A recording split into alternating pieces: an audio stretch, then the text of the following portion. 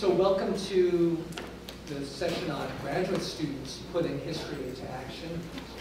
Before we hear from them and before I introduce each of them, I thought I'd say a few things about history and public life. It seems to me that virtually every contemporary political debate in the United States is about a debate about the past, or perhaps a debate about how the past, in one way or another, influences the present. So foreign policy debates turn time and time again on the Munich analogy or the Vietnam analogy. I think now enough time has passed that they're turning on the 9/11 and the invasion of Iraq analogies. The immigration debate often involves policymakers making reference to the immigration of 100 years ago, constructing a narrative about that immigration that most scholars of immigration find confounding, or worse, a narrative that almost always focuses entirely on European immigrants to the U.S., neglecting East Asian immigrants altogether. The debate surrounding gay marriage often involves references to a traditional family or a traditional form of marriage. Debates surrounding policing and mass incarceration inevitably make reference to the crime spike of the 1960s and 1970s, as well as the spike in the use of narcotics during that period. There are, of course, conservatives who have made explicit reference to the past, members of the Tea Party above all. Opponents of gun control often invoke the Second Amendment, or a certain understanding of the Second Amendment to the Constitution. The Michael Brown and Eric Garner cases have brought with them a discussion of the legacy of the Civil Rights Movement, which is, of course, itself a contested story in contemporary public life, as we can see in the debate over the film Selma and its representation of the relationship between LBJ and MLK. Indeed, King's legacy is fought over every year at the time of the King holiday, with conservatives fashioning King as an advocate of race-neutral policies, and many radicals trying to remind Americans of the King who denounced the Vietnam War a year before his murder, the King who was planning a poor people's campaign, the King who was increasingly radicalized in the last years of his life. And then there are many religious believers who try mightily to remind Americans that King was a believer, that he believed that he was bearing the cross as a civil rights leader. And then there are contemporary political debates that reference the past even when participants seem not to be aware that they are doing so. So it may well be the case that the Affordable Care Act will be saved from oblivion because one member of the Supreme Court believes that the plaintiffs who are challenging the ACA might pose a threat to states' rights. So only in a world without irony, or a country without historical memory, would the signature accomplishment of the nation's first black president conceivably be rescued by an appeal to states' rights. And then, of course, there are debates, political debates about history and commemoration. So there are politicians in the state of Oklahoma who want to ban the AP exam because, in their view, it presents too negative a view of American history.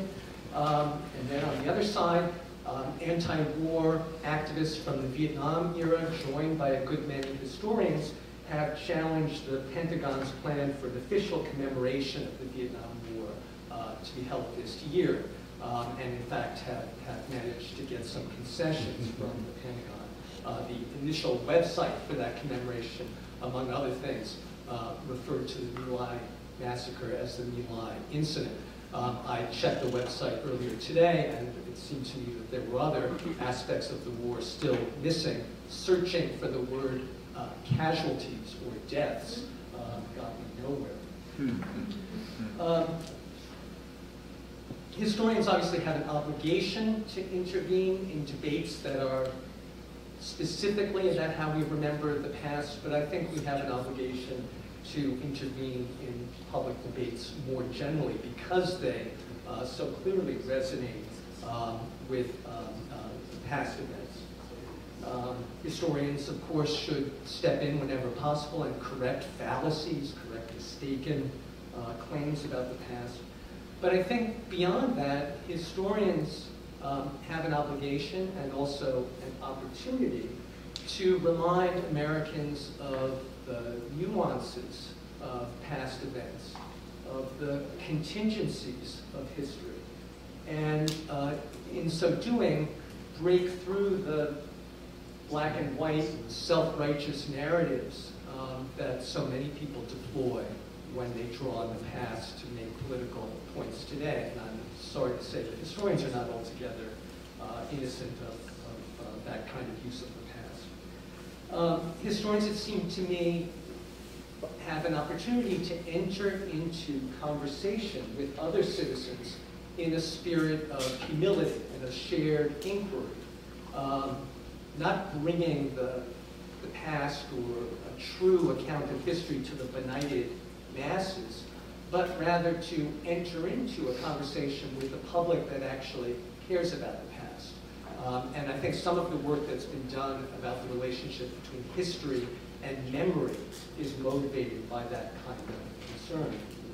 A recognition of the complexity of the past, of the ways in which flawed human beings in the past, flawed human beings like ourselves, negotiated the challenges that they faced in their lives, may actually have a certain benefit for contemporary public debates, insofar as I think a recognition of that human predicament may temper the simplistic narratives that dominate contemporary public rhetoric. Historians are in a good position to intervene in public debates in this way, from Thucydides to the present. Many historians at their best, it seems to me, have understood history as a civic practice, as a civic art. And there is a great tradition at Columbia of historians who thought about their craft in that way.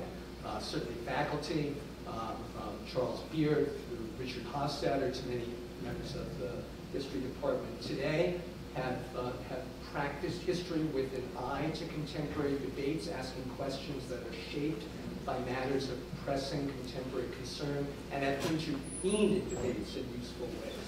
And of course, there's a long history of graduate students and PhDs produced by this program who have also approached the study of the past with an eye to matters of pressing public concern, whether it's Gerda Lerner, Howard Zinn, Christopher Lasch, Jean Genovese. It's a long and distinguished list of Columbia PhDs who've made a great mark as historians, but also an important mark as public actors. Our graduate students today, I think, are very much heirs to that tradition, keeping it alive in all sorts of ways. You've heard about what other graduate students have done. These three will tell us about their work. Our first speaker is Romeo Guzmán, who is a historian of transnational Latin America, who is working on the history of the Mexican-American generation. And he will speak to us about his experience as a co-director of the South Aumoithe Arts Hasen, which combines art, history, and community service. He'll be followed by Katie Lasdow, who is a scholar of early North American history and a past president of the Graduate History Association here at Columbia. She will be talking with us about her experience using history in cities, and in particular, her work as a tour guide with Big Onion and the Brooklyn Historical Society. And then George Aumoithe, a historian of public health, will speak with us about his involvement in the post-Ferguson and post-Eric Garner Black Lives Matter campaign. So join me in welcoming graduate students. I guess Romeo, you'll get. I'm really excited to be here. I haven't lived here for a couple of years, so it's really great to be back. I want to start by saying that I think I'm the only grad student that's directing the public history project. Now, I'll repeat that. I think I'm the only person in the department that's directing the public history project. And I want to follow with a confession. I don't know the history of public history, and I definitely don't know the historiography. So if I were to take an oral question or an oral exam, I would fail, right? And I start with that for a couple of different reasons. One is because my engagement with public history is coming from social arts practice, right? It's coming from outside of academia in some ways, outside of the history department. And I also want to emphasize the importance of flexibility, collaboration, and just doing the work, right? This is a project that starts before History in Action is founded and before there's funding for graduate student projects. And the other thing I really want to sort of emphasize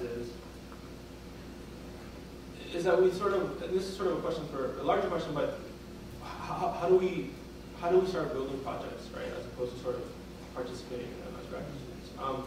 So because this is a project outside of, in some ways, Columbia, I want to sort of really ground you guys in South Aumoithe. South Aumoithe is a city about 15 miles outside of downtown, so it's east of East LA. Does anyone know anything about East LA? Okay, so we have some sense, for those of you who don't.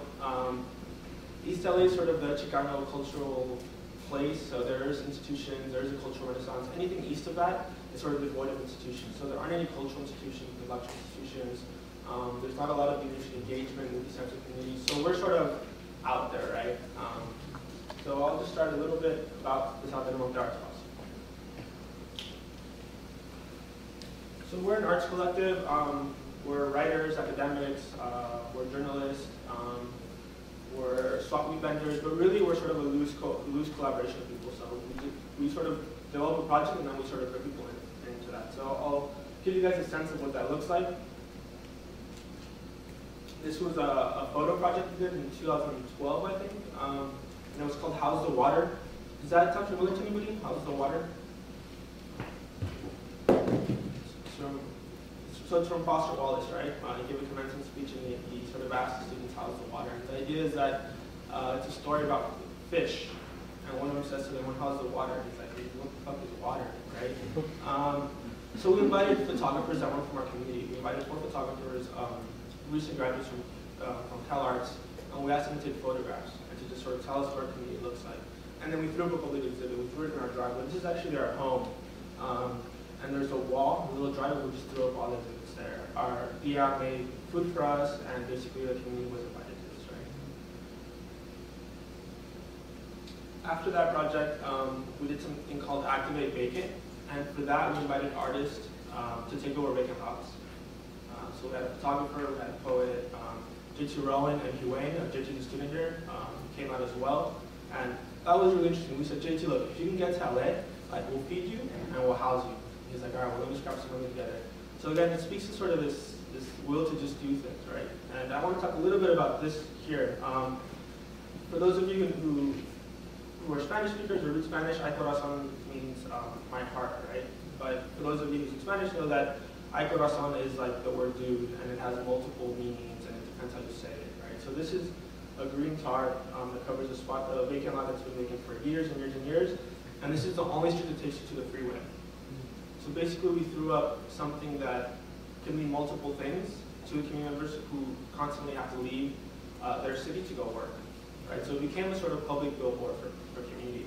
And what was really exciting about this is that it's sort of a sculpture written out of white plastic bags from the artist's home. So something that was made in the living room with her mom and with her sister and with her toddler. And I'll give you guys a short little detail. So it's literally sort of braided into it. And what's really great about this is that the cops drove by and they didn't know what to do. They didn't know how to read it, right? And I think citizens also didn't know how to read it. It's not graffiti. And this is a literary event that we had. It's called Birthday Party for Our Books. One of our really good friends wrote a book. And it was about her mom and her dad. And her dad had another wife in Mexico. And she wrote a book about it. So we went to a reading at downtown LA. And she read about that. And her mom was there, and we all know her mom. She calls us Miko, that's, we're from a sign of affection. And it was really comfortable. It was like there was one short, fat Mexican lady amongst a bunch of white middle class, sort of 20 to 30, 40-year-old people, right? So we thought, how do we create spaces in which the subjects of our books are comfortable?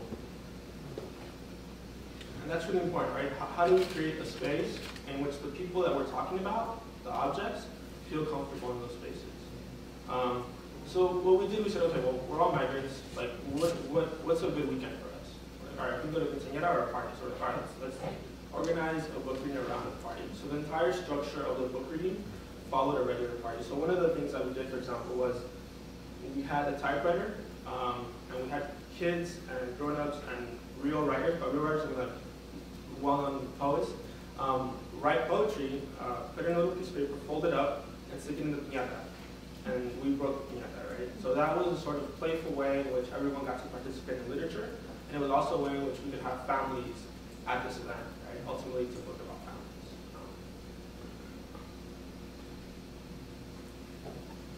So East of East comes from the sort of philosophy or the values or the approach really comes from some maps work in the community, right? And we're really invested in building reciprocal relationships between historians and the public.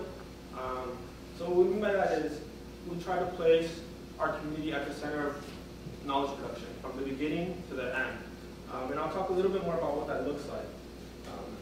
That also means that we try to find multiple homes for primary and secondary sources. And that'll become a little bit clearer. But in some ways what that means is that we want these things to emerge in dissertations, but we also want them to emerge in the classroom. We also want them to emerge in just regular journalism, right? And in our projects.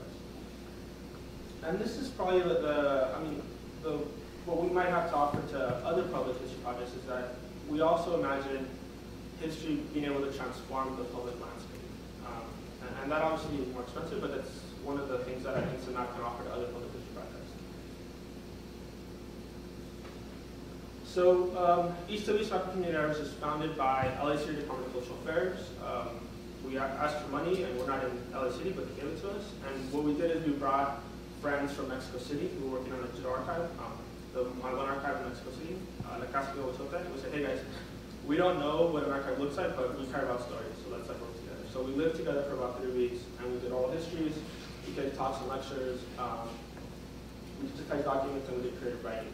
So ideally, when all these things come together, the way it looks like is we'll do some oral histories, I'll give them to somebody, they'll write an essay, we'll take that essay, then we'll give a talk, and then we'll invite community to tell us more about that particular moment.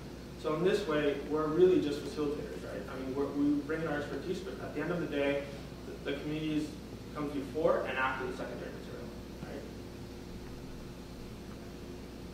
right? I could sort of like tell you guys like where we've sort of shown up, who's talked about us, or how many oral histories we've done, but I think that stuff's a little boring. So what I wanted to do is share some of these like nuggets, right? This is a guy who was a former bracero. I think we all know what a bracero is, but just a contract labor from 1940 to 1960. He ends up selling in Aumoithe. And when we interviewed him, he wouldn't talk to us, he would just sing. So if you asked him a question, he would just sing, right? So the whole oral history is him, like 12 tracks of songs. The other really interesting about him is that he's a zine maker. So he made these really awesome zines, and they have his corridos, and there's like a corrido about Monica Lewinsky, and his sort of take on that. So this is a sort of migrant songwriter, bookmaker who has very clear ideas about history and how that's operating and his own take on it, right? Aumoithe is an interesting city in that it emerges in the historiography in certain periods. So one of those periods is the 40s and 50s and 60s around Legion Stadium. It was the first multiracial all-age dance club in LA. Aumoithe didn't have the same ordinances, so what that meant is that everyone from LA came all the way to Aumoithe because it was close enough. So it's a really sort of important space. And one of the key figures to emerge from that is someone named Art LaBelle. If anyone's from California, that name will ring a bell. Not, maybe not, but so what we did here is we did an interview with Art LaBelle, and then we shared that interview with community members. And what we were able to do is these 3 figures here played Legion Stadium before it was cool. And once it became popular, they were erased, and they no longer were played those days, right? The figure on the right is Ruben from Ruben and the Jets. He played the last show at UT Station. So from this one oral history, we then organized an event where we were able to sort of get both ends of this history, right, this moment. One of the challenges of doing public history is to get community buy-in. I'm a doctoral candidate at Columbia, which means something to a lot of you guys, but to most people it doesn't mean anything. And in fact, it could be a little bit suspicious. Like, why haven't I seen you at the city hall meeting? Well, because I'm busy, man. Like, I don't live here, you know. I'm in New York, or I'm in Mexico City, or I'm in DC. But once the city did finally buy in, they asked, well, what do you want? You know, I said, look, we don't want money. Just give us like an office or something. They're like, all right, we'll give you an office. So they gave us their basement. And in their basement, at some point, they said, you know what? By the way, all those boxes, like, if you guys want to look for them, go ahead. So we did, and those boxes happen to be their archive. And I don't think they know that it's their archive, but it is. And I haven't shown this to them, so maybe maybe don't say anything about this one. Does anyone recognize or know what the thing on the left is, the sort of inventory form? It's hard to read, right? What does this say, though? Okay, so basically, these are graffiti inventory forms. So if someone tags on a telephone pole and then I call to complain about it, the person who goes to paint it over has to fill out this form, which tells us things like where it was done, the length, the height, and then the person, you know, who has to paint this becomes an artist in some ways because they have to copy as closely as possible the actual tag. This inventory form is from 1996, so this is pre-Facebook, pre-Instagram, pre-MySpace, and pre-digital cameras, right? We have like hundreds of these. In addition to this stuff, we also found these really interesting applications. The city of South Aumoithe was founded in 1958, and for some reason they win a bunch of awards. And really what it is, the city's so small that it's easy to do community projects. It's easy to do cleanup, it's easy to do graffiti stuff, it's easy to do youth programming. So they win a bunch of national awards. And in this archive, we found their applications, which basically tell us this activist history of South Aumoithe that's now been forgotten. So we scanned a bunch of this stuff, and I'll talk a little bit more about that in a little bit. So to talk a little bit about the way in which Columbia students have emerged and other people have emerged is one big part of the archive project has been a reader, which is basically a column that we now have on KCUT. And we have about 30 essays that are 2,000 to 3,000 words, right? And again, you know, we'll find material and I'll be like, hey Nick, here's some material, man. Like, I know you don't know anything about LA. I know you know less about South Aumoithe, but I know you know about urban history and like cities. So here's an essay, write some stuff for us. And we've been able to write sort of, you know, political, social events, but really we've been able to write about indigenous South Aumoithe, so sort of the indigenous people that were there, all the way to punk, you know, 5 years ago, right? So it's sort of a big sort of stretch. And you know, our contributors include faculty, local community members, activists, and again, a ton of PhD students. The reader is edited by myself, Alex Cummings, who's an alumni from here, PhD, Kathryn, who's a writer, and Ryan Mack, who's a journalist at KCT. So we're really happy that Columbia's supported us. We flew out Columbia through the HACA grant, flew out Nick Jervik and Daniel Morales, are both PhD students here, and they had both already written essays for us. So it was a really great sort of collaboration. So what we did, we just applied our model to this, right? So both Nick and Danny went to the high school, they gave talks, they had conversations with kids. That's Nick at South Aumoithe. And then we hosted events. And at these events, the kids shadowed us during the oral histories. And we also had Nick and Danny give like talks and lectures. But more than anything, we had people bring in photographs, bring in documents, and give us oral histories. We also, though, and I'll focus here on Nick, it's a little more interesting.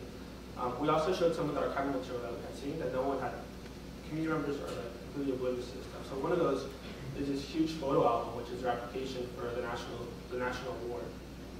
So it's this big, big album, and it's basically the city showing off what they've done, right?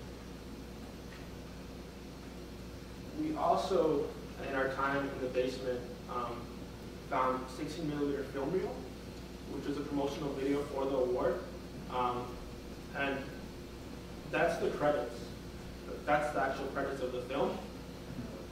The film's done in 1976. It has a white male over voice talking about gangs and something Aumoithe and how something Aumoithe is trying to reform himself or whatever. And in addition, it's staged. So you have gang members like running happily in the street and jumping up, right? So it's a very weird, funky, there's this tension between like this whiteness and this like unity, but also this sort of progressiveness in this weird way, which the tagging sort of embodies. The other thing that happens in this video, though, is it's a historical record of a time that's been lost. And one of the things that's been lost are these murals. There was a mural project in 1976, and they were done in the public in someone's sidewalk or someone's neighborhood, so they were completely lost. We don't know where they were. We've been able to find the director of the art project and interview him. But one of the things we've been able to share these images with community members. So I'm going to show a couple. This is one of the murals, and it might be kind of hard to recognize, but does anyone, it's a replica of something in LA. Does anyone know what it Jesus on the scaffold. Okay, that's a really good guess. That's a really good guess. Anyone? Do we have any art historians here? Any LA historians? It's a tropical America. Yeah, exactly. Thank you. So it's Alvaro Siqueiros, 1932, right? Which was done in 1932. It gets whitewashed and it doesn't emerge again until 2000. So Little South del Monte has a replica of Siqueiros in 76, and then it gets lost to history. The Siqueiros one is now revived, right? But the sort of, it's this amazing moment for this little city. After we showed the 16mm film reel, we actually read it on a machine, so we projected it on the way it was originally supposed to be seen. We had a community discussion about the future of South del Monte. And I wrote this down so I wouldn't mess up the temporalities. The film captured more than just the present. It projected ideas and hopes for the future. On a rainy Saturday in South del Monte, community members talked about their own hopes for the future. They did this in dialogue, not just with the past, but with previous visions of the future. And we, in addition to the conversation, the people who came out were high school students, librarians, former residents that were there before the city was founded, and elected officials. And we asked them to sort of fill out these little cards, right? And one of the high school students wrote more murals, right? And sort of bubbly text.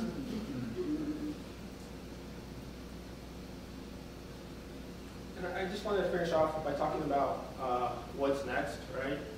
Obviously, we'd love to do a mural, and that's any age. I mean, those are easy sort of grants to apply for. And the story's there, right? But one of the things that's happened as we published more essays and as KCT's picked them up is that there's been a lot of excitement from recent graduates who are from that community. 2 of the essays are written by high school teachers. There's a lot of excitement there. And because we have at least 10 grad students that are either editing or writing essays for us, we really like to think about, can Columbia participate in creating ethnic studies in South del Monte and Monte? We've already done the labor, we already have the primary sources, we already have the secondary sources, right? At a moment where ethnic studies are being challenged, where, in Arizona, but also at a moment where people are fighting actively for it, I think, we might think about what our responsibility is as both historians, as academics, as historians in action. Thank you. So good afternoon, everybody. My name is Lasdow. I'm a 3rd-year doctoral student here at Columbia University. And this year I've been fortunate to be among the wonderful group of organizers and both students and faculty helping to make History in Action possible at the university, and also part of an inaugural cohort of students who have been awarded History in Action Project Awards. Nick, Danny among them, Mookie as well. And we've been able to take some of our passion for History in Action and bring it out into the community. So today I thought I would talk specifically to the graduate students in the audience. I've noticed over the afternoon today some great questions about, sort of resume building and how do you get there and how do you get started and what do you do? I'm really interested in this, but I don't know what to do. And I promise this is not going to be like Katie reads her resume in front of an audience, but I thought that perhaps this might be a way to think about ways that we can all get involved in this initiative in ways both big and small. So just a little bit about me and my background. Prior to history at Columbia, I have a background in history from the College of William and Mary, in addition to a certificate in museum studies, historic preservation, and public history. From there, I headed on over the mountains to Charlottesville, where I pursued a master's degree in architectural history in the School of Architecture. And it was there that I really got a feel for what it looks like to do history in the company of designers, of architects, urban planners, landscape designers, you name it. And I've been fortunate that Columbia has welcomed that background with open arms. Before I went to graduate school, I spent some time working outside of the academy, first for the Colonial Williamsburg Foundation, doing architectural fieldwork with their team, going out, crawling around in old barns, exploring plantation houses, drawing slave quarters, carriage houses, pen, pencil, tape measure, boots, you name it. It was a really fun experience. I then worked as a museum educator in Washington, D.C. for the White House Historical Association inside the Stephen Decatur House, which is a Benjamin Henry Latrobe designed building in Washington. Here in New York, I work as a tour guide for Big Onion walking tours, which some of the prospective admitted students, might have had the opportunity to join Nick this morning on a tour. But I also work for the Brooklyn Historical Society, and that's where I will pick up today. So I've always been a little bit quirky in regards to how I think about doing history. And perhaps as an early Americanist, I'm particularly in line with some of these quirkier ways of doing history because a lot of our source material doesn't come from books or documents. You have to get creative with where you look. And for me, architectural history has been one of the prime ways that I try to figure out some of the questions that arise while I'm doing research. Architectural history fieldwork, going out and studying buildings, taking measurements, doing drawings, looking for evidence of change over time, our big historian quest, and trying to figure out why a place looks the way it does, simply through the materials that present themselves on the ground. And I think that my work as a historian, a tour guide, a museum educator, whatever you want to call me, involves a variety of skills. And these skills might at times seem a little bit disjointed, but through history and action, it has shown me that in fact, they all come together in a way to break things, complex ideas down into their component parts. So this image behind me here is a picture of the Empire Stores warehouse in Brooklyn. It's located in Dumbo, immediately adjacent to the Brooklyn Bridge. The Jane Carousel is right out in front. And back in 2011, 2012, the Brooklyn Historical Society joined together with West Elm, the home decor company, and the developer Midtown Equities to help redesign this building into both a retail office and museum space. And DHS has been granted 3,000 square feet inside this building for a museum. And I've been fortunate through the History in Action program to be a part of that team. When this project is done, hopefully within the next year, the building's going to look something like this. This is actually an older rendering. Where you see those trees is now an open courtyard. But there will be restaurants, there will be a roof garden. It's going to be pretty incredible. And BHS will be in there with an exhibit specifically related to the history of the Brooklyn waterfront and the waterfront's change over time. And I'll talk a little bit more about this in just a minute. Another way that I have come to sort of think about the way that I do history as a graduate student and in the public is sort of thinking about, what is the public? What do we mean when we say the public? And And I find that through my experiences with walking tours especially, when people ask the big questions, the questions like, why did the American Revolution happen? Or, why do people think a certain way about X subject matter? Or why does this street, or this building, or this city look and feel the way that it does to me? What I think, and this has come up actually today, I think what people are looking for when they ask those questions is context. They want to know, how did we get here? And how does my experience right now relate to what was here before? And I think exhibits like the one that we're working on at Brooklyn Historical are going to aim to answer some of those questions. By tracing Brooklyn's waterfront from the Ice Age to today, we will help people confront how they interact with the question of how do I stand in relation to the past.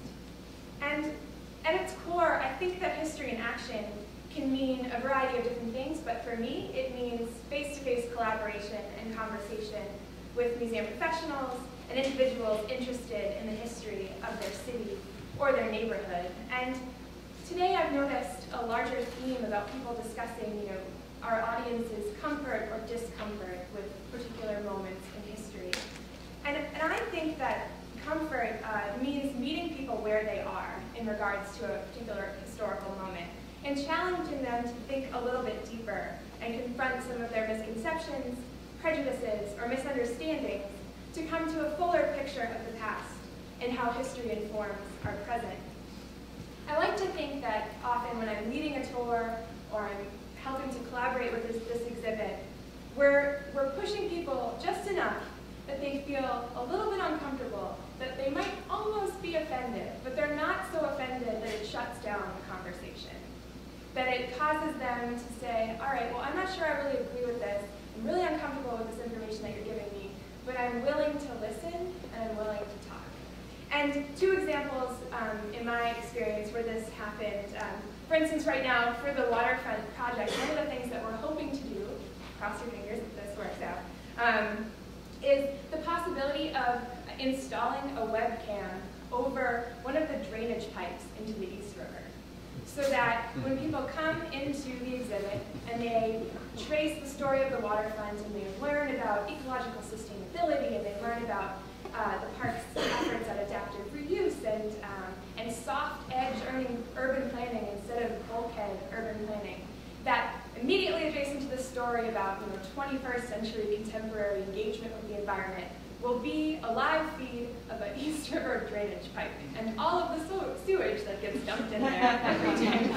So I think it's in these little moments of sort of encouraging people to get active and get engaged with their contemporary surroundings, but to also remember that all of these things are they're kind of complicated, and that although we might be working towards a goal, we still have lots to do.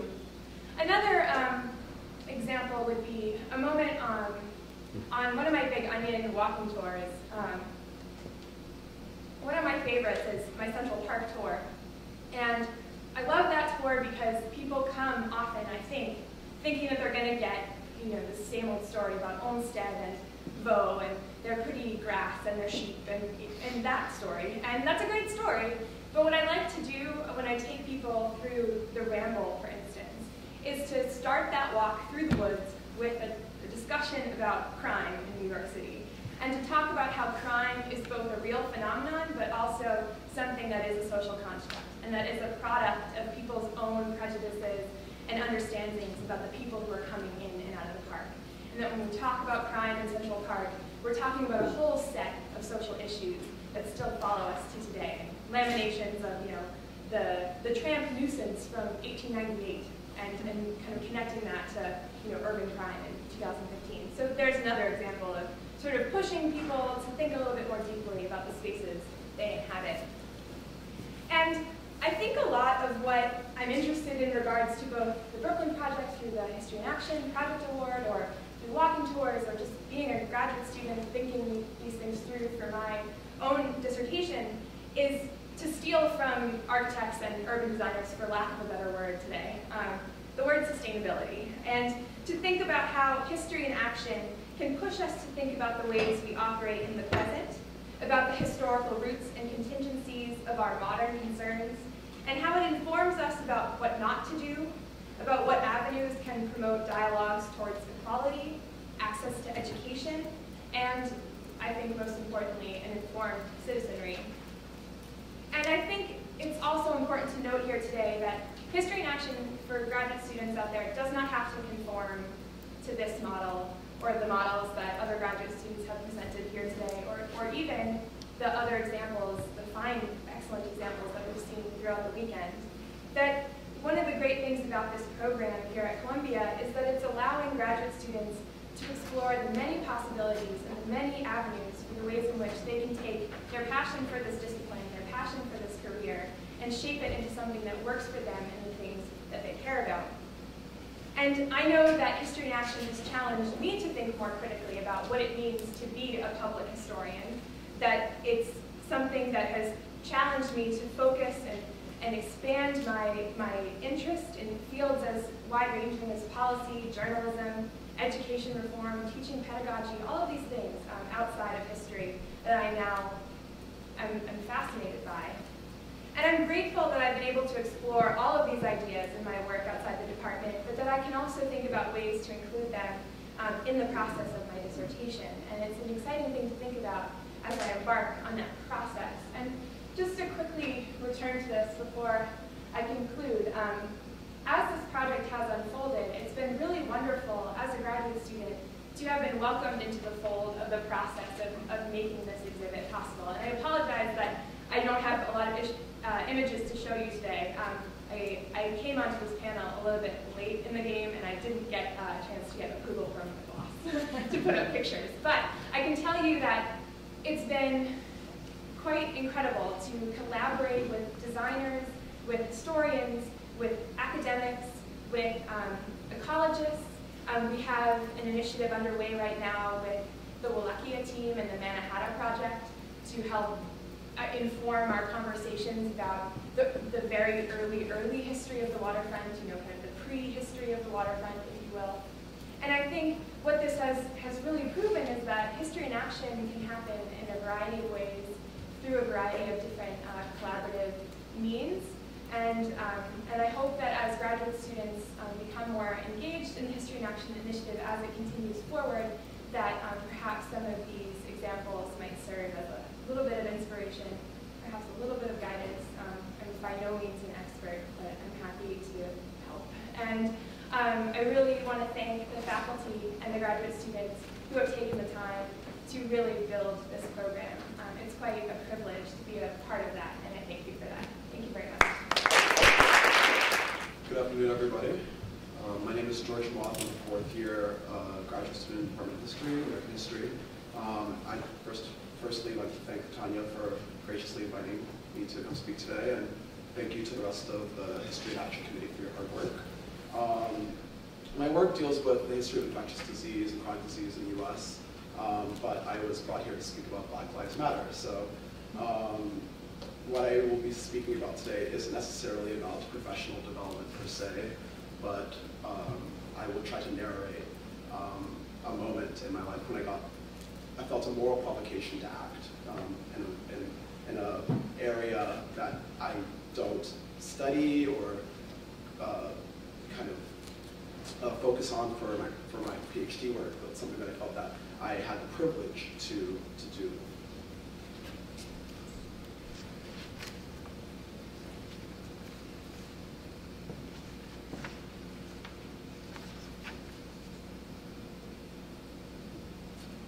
So I wanted to talk a little bit about presentism and social media. But with presentism, I wanted to ask, what is presentism?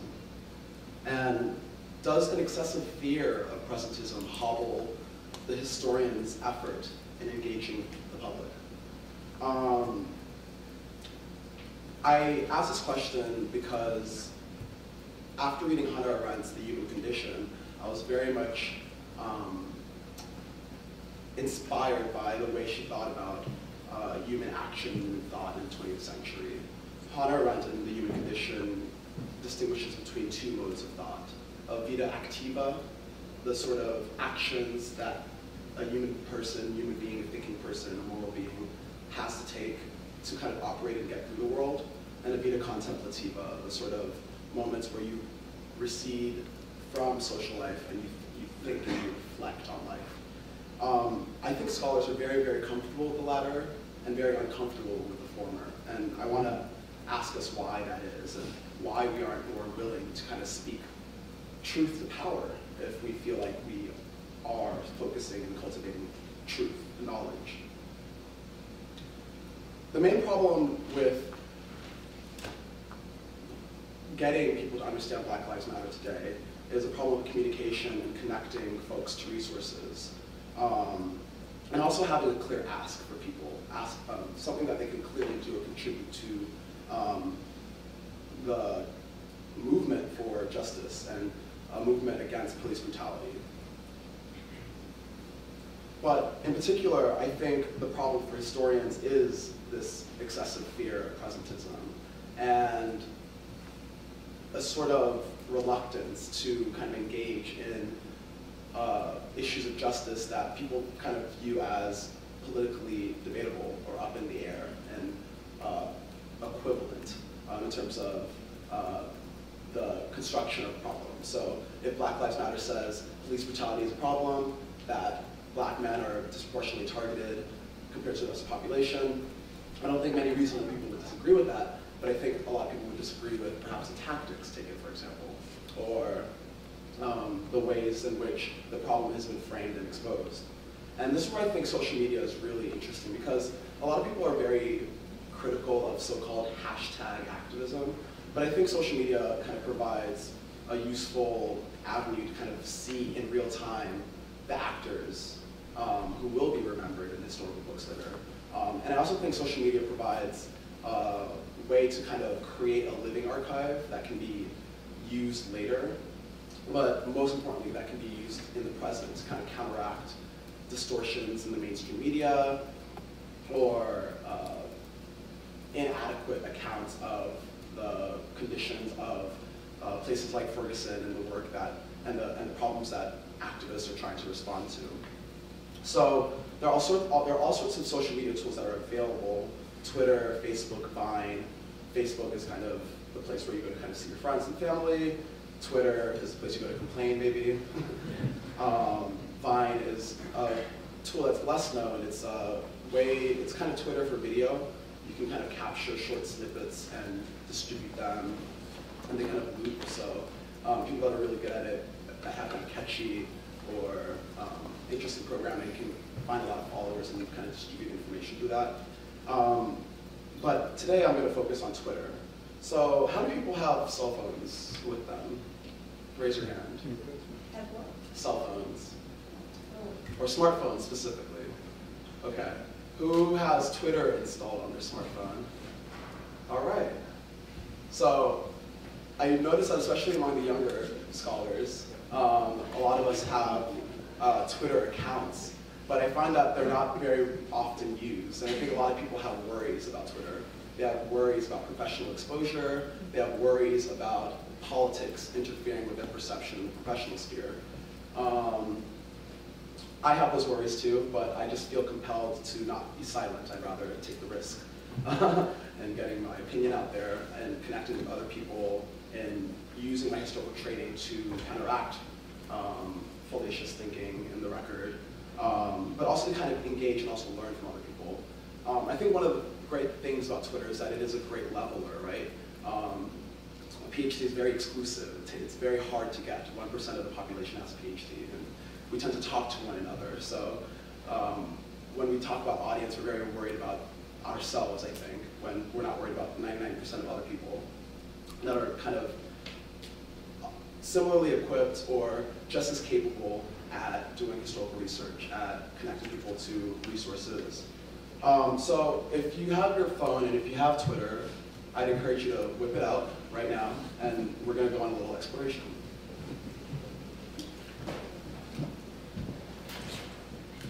So there are a number of groups and people that are doing really, really important work in Ferguson right now. And Ferguson is really the epicenter of the recent push to really counteract police brutality and the disproportionate treatment of black men and women.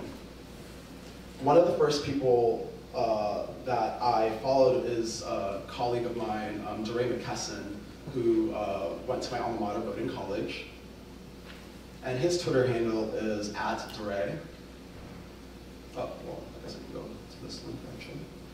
And DeRay is a Teach for America alum, and he spent 3 to 4 years working in the Minneapolis school district. So he's very much embedded in educational communities, embedded in and has kind of the luxury and freedom of time to kind of go to places like Ferguson because of the proximity. And he's kind of known as one of the main leaders, so to speak, of the movement.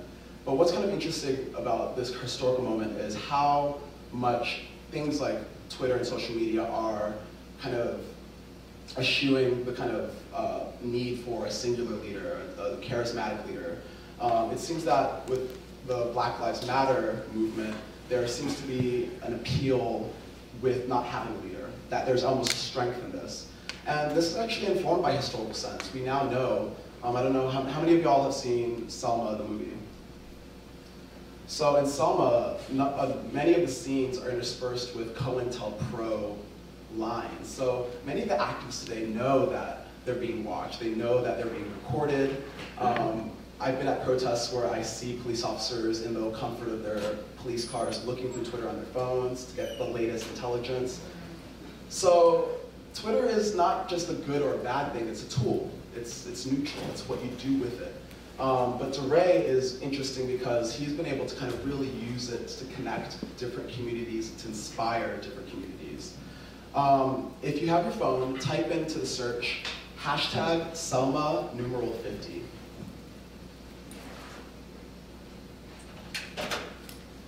And this, I guess, is a sort of impromptu tutorial in Twitter as well. So, Selma50. So it's the 50th anniversary of the Selma to Montgomery marches, and President Obama is currently in Selma right now. I guess he just spoke 37 minutes ago to commemorate the event. And this is one of the great things about Twitter, is that you can use it to kind of get the latest information from all sorts of different actors at the scene that are kind of thinking about Selma, thinking about history in real time, really trying to connect and kind of share this information. This is especially important for people that are not able-bodied, people that cannot travel, who don't have financial means to get to these institutions. So using kind of crowdsourcing or sort of democratic distribution of information, Twitter allows people to kind of connect in real time to things like Selma50. So we typed in Selma50, the hashtag, we see Barack Obama's been retweeted 2,235 times. Quote, "We honor those who walk so we can run. We must run so our children can soar." Selma50. But if you look below, you'll see a lot less prominent figures. One of them is actually activist, a Muslim Palestinian activist here in the city, Linda Sarsour, who's part of a group called Justice League. And you can see under the Selma50 hashtag, her tweet, "Those who stand against injustice and oppression are the most patriotic and have deep love for America because they see the potential." And you click on her Twitter profile, and you'll see information, all her other tweets. Oftentimes people will respond to tweets so you can begin to have an engagement with them. It's very ad hoc. You don't need a formal classroom setting to kind of share history and kind of engage the past. Linda Sarsour is affiliated with a group called the Justice League. Now the Justice League, New York City, is one of the kind of preeminent social, kind of direct action groups that were doing a lot of the shutting down actions in New York City to kind of keep the focus on Eric Garner. And that's actually kind of how I got involved. On December 30th, that's when the grand jury decision not to indict Daniel Pantaleo came down. That was also the last night of my revisions for my dissertation prospectus. So I'm editing my dissertation prospectus. I'm sorry, Professor Harris, to hear this. And I could have done a little bit more, I guess, but I was very frustrated. I had a very emotional response because I knew that there was a strong possibility that Daniel Pantaleo would not be indicted, but to kind of see the news as I was kind of sitting in a cafe, very comfortable, kind of rubbed me the wrong way. I felt out of sorts of it. And I know that this is a constant struggle that I've had, is how do I balance the need to get my PhD work done and remain engaged? And at that moment, knowing that I'd have a 2-week hiatus from submitting revisions, I just decided to send it off to my committee and get involved. So that night, I just went out and I used Twitter. I used Twitter to find out where the latest protests were. I wasn't very successful. I couldn't find the protests. They were all over the place. But I think a lot of other people were in that similar situation. But December 4th, December 5th, December 6th, that's when things really got going. There was a repertoire that was happening in real time. People were able to coordinate. People were able to find one another. We had actions in Grand Central Station, which became a sort of HQ of sorts, where people could kind of meet and kind of keep attention on this issue. We shut down streets. We inconvenienced people. It's not all fun and games and civil, but it was necessary, in my opinion, because it really did elevate what has been an endemic problem in our communities, but it really did kind of highlight the power of something like Twitter. So whenever someone's very kind of flippant about hashtag activism or flippant about the value of Twitter, I always think about the very practical use and the very the convenience that it brought to me to kind of connect me to movement leaders. So Justice League was one of the groups that were out on the front lines. They used their Twitter to highlight petitions that they want to deliver. They have a petition with 10 major demands for reform in New York City. They met with Mayor de Blasio, and they used Twitter to kind of share news and engage the public, to recruit volunteers who may not be able to do this full time, but who care very deeply about it. And Twitter's been really, really great for this. I think another important point, though, is that Black Lives Matter isn't simply about police brutality and the disproportionate treatment of Black men and women. It has helped people kind of connect and think about root causes and think in a more radical critique about what is causing violence and what is causing antagonism between police officers and the community members. And one of the really, really promising organizations that are putting in work, really serious, important work, is an organization called Operation Help or Hush. I love that name because it tells all the cynics to just sit down if you're just going to complain. So, and what Operation Help or Hush does is build transitional housing in the Ferguson community. Ferguson is very poor and under-resourced, and what one of my friends, Charles Wade, and his organization does is buy up apartments to allow people to affordably live, or have a place to stabilize their lives, homeless people typically, stabilize their lives, find some employment, hopefully connect them to resources in the welfare state, and to help transition them out so that they have a kind of stable base. And this is something that really got more push, more of a movement after Ferguson, after people were thinking about what are some of the other root causes that need to be addressed beyond stop and frisk, beyond mass incarceration and our carceral policies. What else can we do, like housing, education, to kind of help improve outcomes? And so this is kind of an instance where Twitter is a tool that really enables solidarities. We think and worry a lot about the decline of things like unions, right? Very formal institutions that may have formally done a lot of this work. And unions, various civic groups have been very important to this. But Twitter has really helped speed up the process and catalyze the process for a new generation of leaders. And so this is an instance where social media leads to new structures, right? It's not necessarily rooted in as solid a sense, as solidly in the state as we may, as some may want it to be, for example, in terms of longevity and funding and resources. But it does allow communities. I don't live in Ferguson. You don't live in Ferguson, but you could be following this on Twitter and may contribute $10. And imagine how that can scale up for these communities. So Twitter is really, really amazing for this. And if you're an active user, you know, AP Help or Hush would maybe announce a sort of fundraising drive. We have 9 apartments, we would like to increase to 12 apartments. Come help us. They send out a link. You may not contribute, but you retweet, and that has a sort of velocity in this kind of space where other people may see that and may choose to contribute. And $10 from 1,000 people is quite significant money, right? So these are ways in which Twitter can kind of help lead to new structures that can kind of help address some of the aspects of the problem that aren't seen as relevant in a 5-inch news story, for example. And another really important point, I think, and I think a point that would be really interesting for historians of the future, looking back on Twitter as an archival source, is the sort of intergenerational debate that is occurring currently in the Black Lives Matter movement. So DeRay, who I showed you here, and his sort of partner in crime, Janetta Elzy, both of whom were actually recently awarded the Howard Zinn Penn Award for their engagement with the public. Let me see if I can find Netta.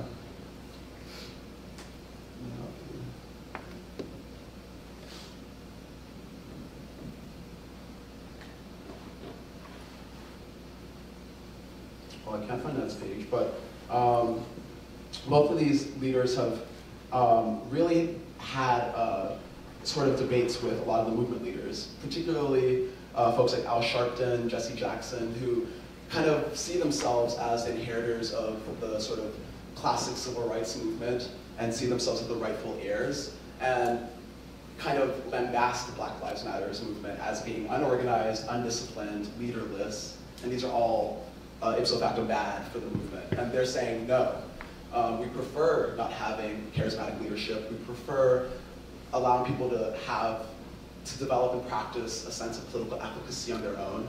We prefer using Twitter as a way to kind of engage with communities on different geographies. We don't want to be bound to one approach or one person.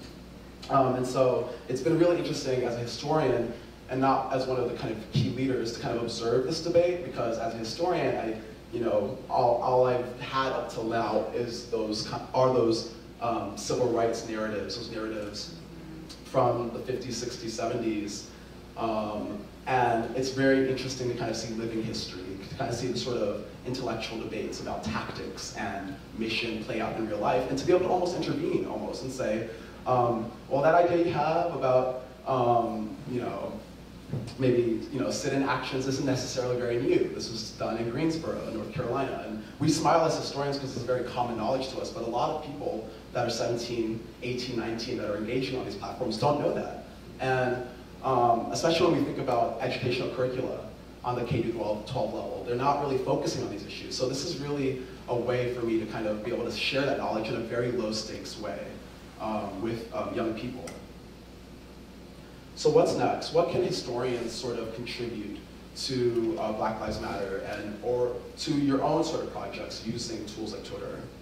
I love these ideas about building mobile resources, taking things to communities, building buses. I know that, I wish I wrote this down now, I couldn't predict it, but there is a project in Newark that's trying to build up a mobile laptop system.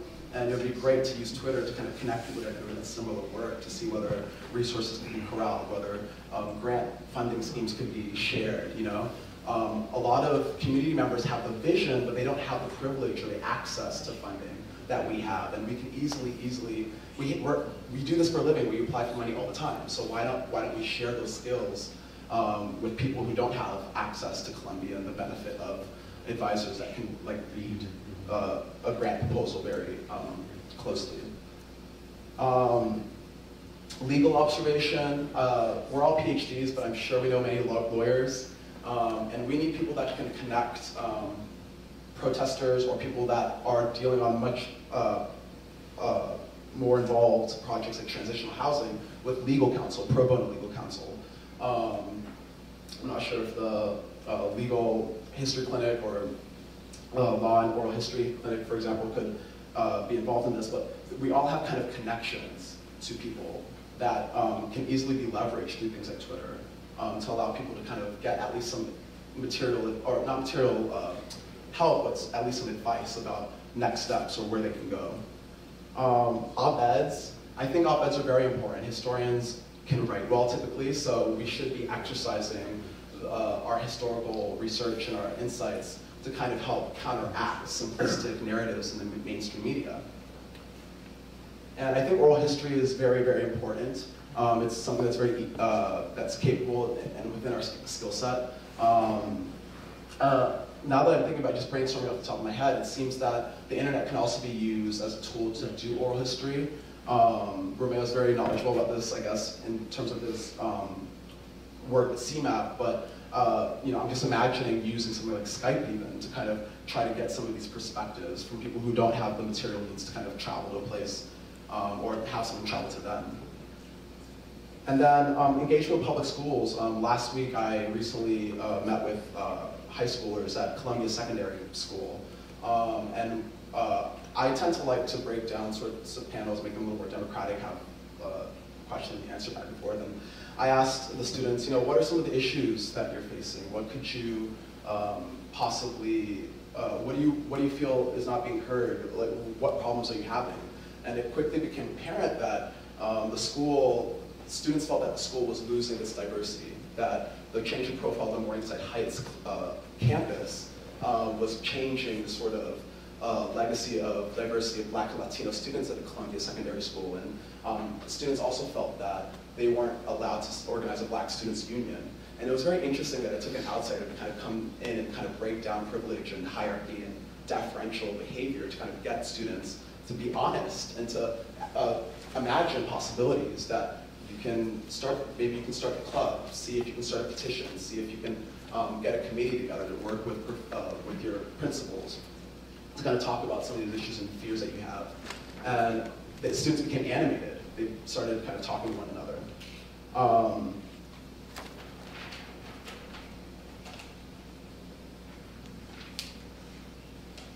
So I guess I'll wrap up.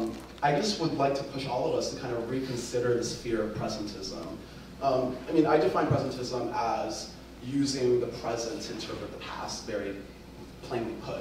But I think there's lots of shades to that, and we shouldn't just run. It's not. I think presentism is more phantom than actual thing, and if it is a thing, we need to do a better job of defining what are the parts of presentism that the historian should be very cognizant of in terms of her historical practice, and what are the parts of presentism that or the fears of presentism that we can maybe relax or let go of, particularly in emergency situations, particularly in contingent moments in the present when we know we have, if you're moral and you have a sort of sense of justice and injustice, you know you have a unique capacity to kind of speak to certain issues. And it doesn't have to be necessarily Black Lives Matter, but what are those moments that we need to kind of think about in terms of engagement in the present as historians?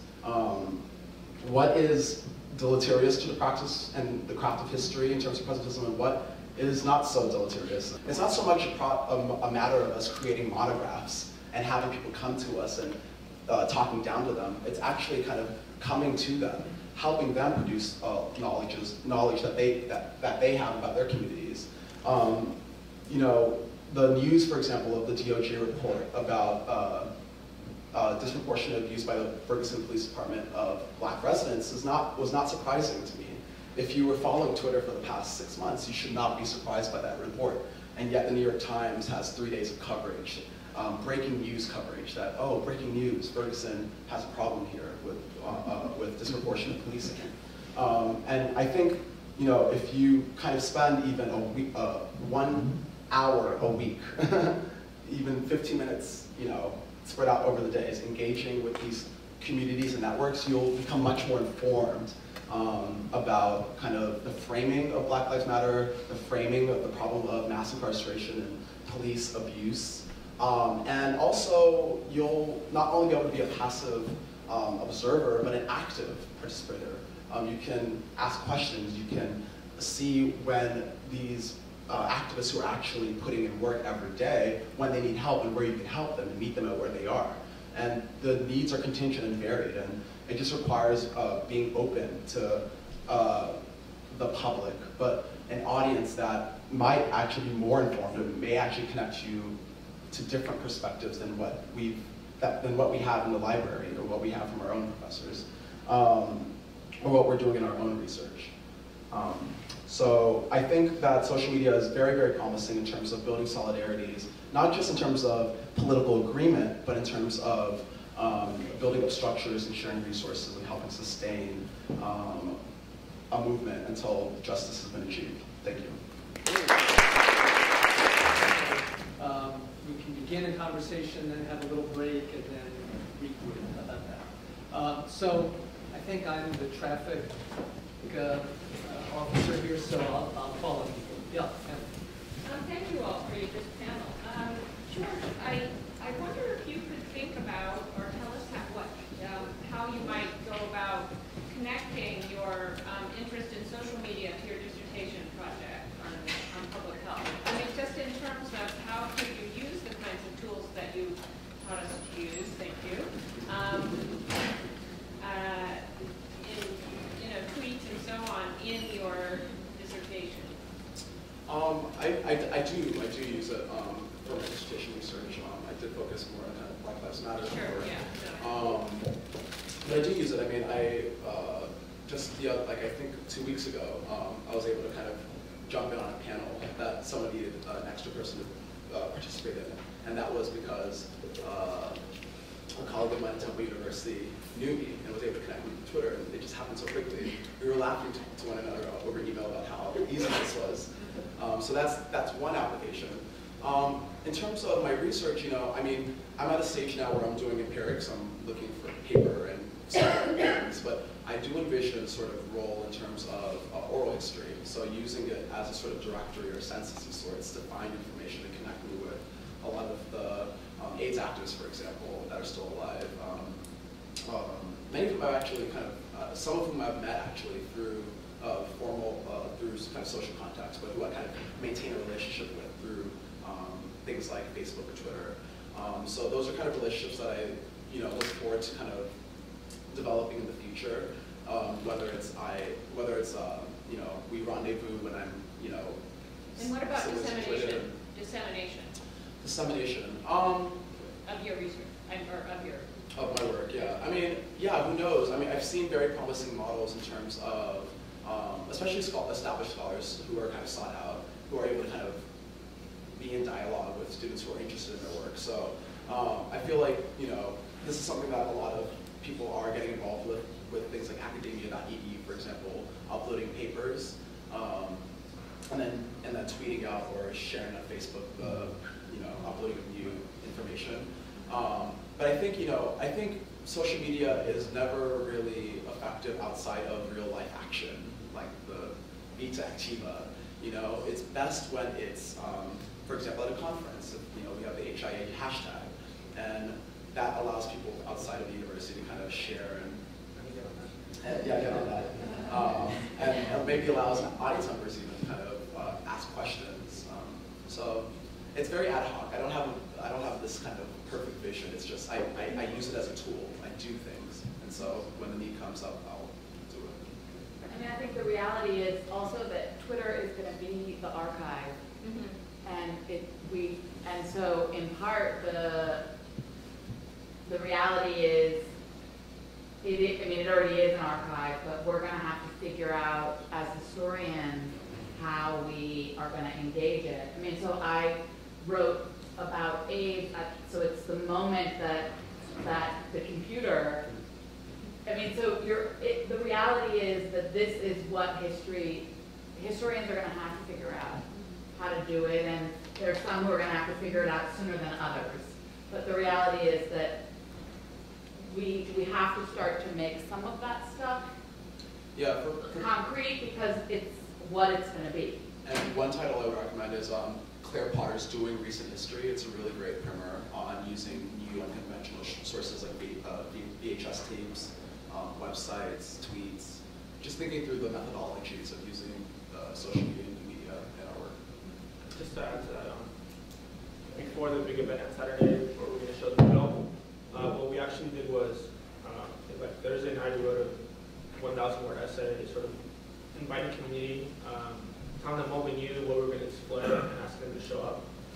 And in that, we put a picture of the mural with 4 youngsters. They were adults now, but they were young men. And it sort of circulated on Facebook. I kind of forgot about it. And then a couple weeks later, I realized there was an entire conversation that was locating those individuals.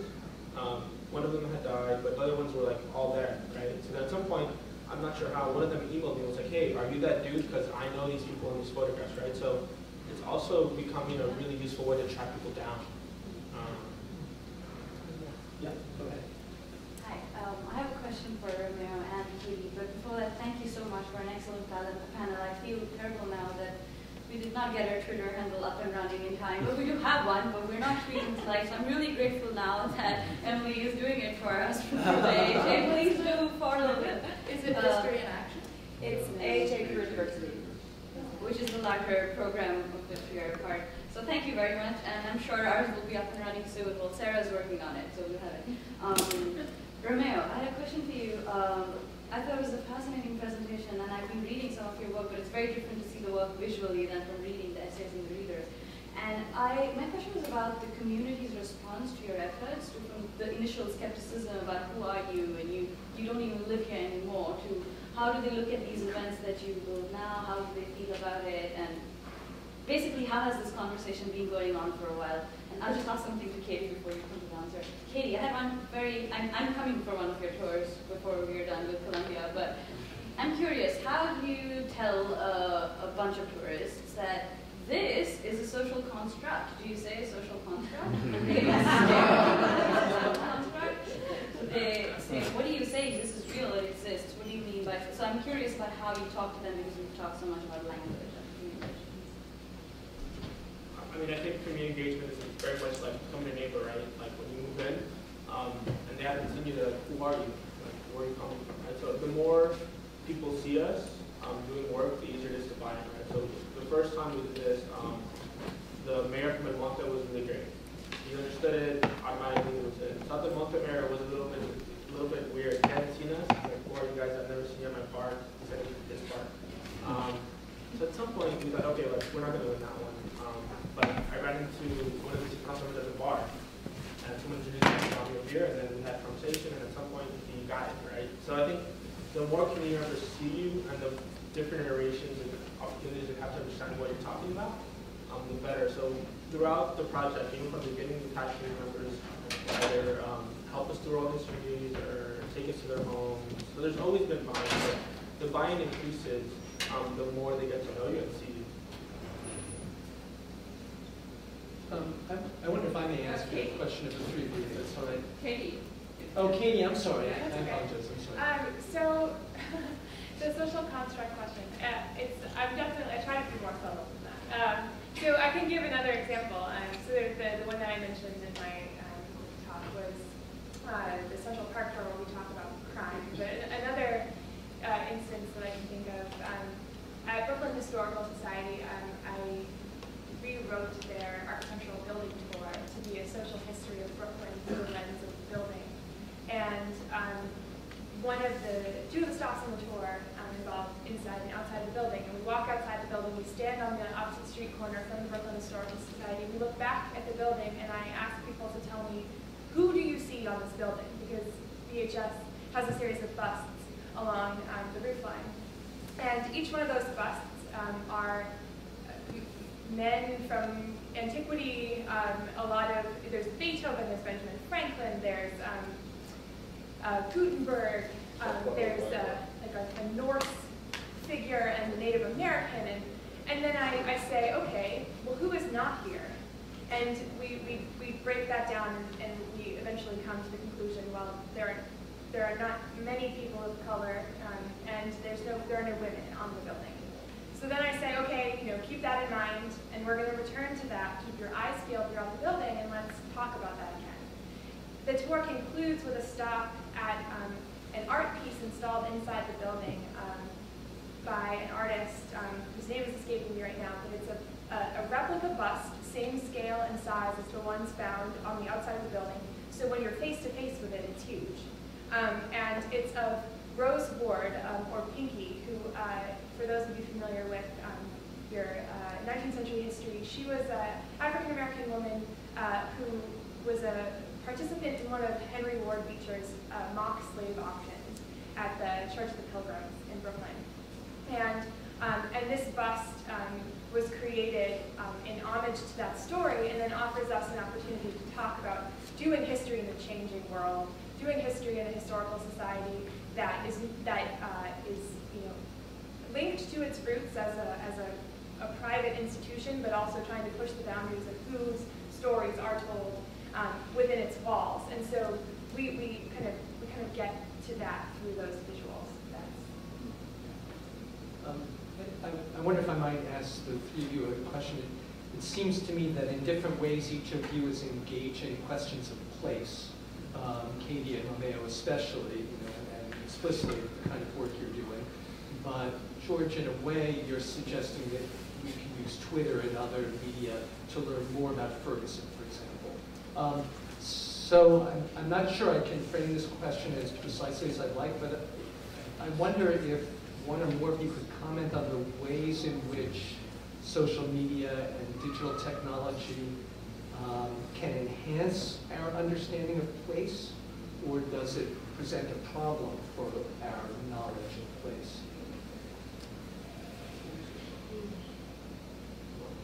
Yeah, sure, I'm happy to answer that. So that's actually one of the major questions that's come up in the course of trying to design this waterfront exhibit, is how do you tell like a million-year history to a pretty informal audience? And I say informal in the sense that the museum in Dumbo at the Empire Stores will be right off of Brooklyn Bridge Park, so our audience is going to be predominantly tourists and visitors to the park. And so one of the ways in which we're trying to incorporate digital technologies is both as a way to bring people into the space, but also to sort of engage with them once they're in the space. And one instance is we're working on what we're calling a water log right now, which is a digital interactive immersive video experience in which visitors to the exhibit will sort of experience the million-year history of the waterfront through visuals, whether that's projections on the floor to make it feel as if you're standing in the East River, to sort of an overhead projection of the various build changes over time. And it allows us to sort of eschew the traditional timeline, if you will, sort of walk through history and sort of experience history as something that happens around you over time. So that's one example. And actually, I didn't say this, but the project, the archive is actually supposed to be a digital archive. And that's why we're working with our friends from Explicity, because for them, they've recuperated a sort of space that was really important for anarchism, and the archive is going to be on a computer so that the entire space can be an actual intellectual living environment, right? So we actually, the end product of this archive will eventually be a digital archive, but we have no money, so we'll see when that happens. But one of the ways in which we're thinking about the digital is through storytelling and how to map stories. So one of the things that we've collected, again, after we did some oral history, we wrote an essay, and then we published it, and then we had an event for punk. And punk becomes really important in Aumoithe and suburbs everywhere, but the reason punk is important in this community is because it's close to East LA, but East LA has a very dense geography. Aumoithe is sort of agricultural and rural at the same time, so there's all this space for punks to like just do shows. So we collected somewhere between like 50 and 60 flyers that of course have addresses, and of course this is before Facebook and this is before like digital technology, right? So just to give one brief example, we can start to map where people were having punk gigs, right? But we can also map where they were hanging out before they went to the punk gigs. So there is a way in which it's only through the digital where you can potentially take all these things together and make sense of them spatially, right? So it's a weird relationship between thinking that technology actually facilitates sophisticated conversations around space, where before you'd have to look at all these flyers together. I don't know. So I think there's something to be said about that. And in the context of Ferguson, if you go to the WeTheProtesters.org website, there's something called mapping police violence, and the JavaScript is not enabled on this website, but there's supposed to be a sliding scale that shows each date and each instance of an officer-involved shooting. You can also go down and see data, like chances of being killed by police in 2014, unarmed deaths, deaths by month, by gender, cause of death, age, condition. And so there's some data that can be kind of compiled and like sort of presented very easily on the web. And I just want to say one more thing, and you might think this is cool. One of the projects that we did for this archive project was photographing trees. And now we applied to a grant to sort of think with LACMA to build an app that would sort of tell stories about trees in our community. And of course, a lot of different things happen, right? Like the relationship between our community members and nature, but also health, right? I mean, we're talking about, for those of you who know the LA Drive, we're talking about palm trees, like, that have no value at all, right? And yet they're everywhere, and there's only trees and there's no shade. So there's all these ways in which, like, technology helps us bridge all these different intersections that are exciting. So maybe we'll take one more question and then take a break. Yeah. Now, use of digital media to record, let us say, the mural paintings. Some people call it graffiti, I call them murals. When I was running for mayor in 2013, at that moment, Rebel Diaz was having a collective, an arts collective, a musical collective in New York City, and the police raided it and destroyed it. So the next night we had a concert. Mark Mason, graduate of Columbia, head of the African American History Department at Fordham, and I were down there with a bunch of other people, and Rebel Diaz put on an impromptu concert. But across the street were these fabulous murals. And I'm wondering if there's an opportunity to record this before it is destroyed. But certainly a digital retrospective, or in the case of Katie for the Bronx, if somebody's up there, to go around and point out these fantastic artistic murals. Sure. I mean, so an example of, I can't speak exactly to that particular phenomenon, but I can say that I'm teaching a course this spring to high schoolers at the Museum of the City of New York and about historic preservation.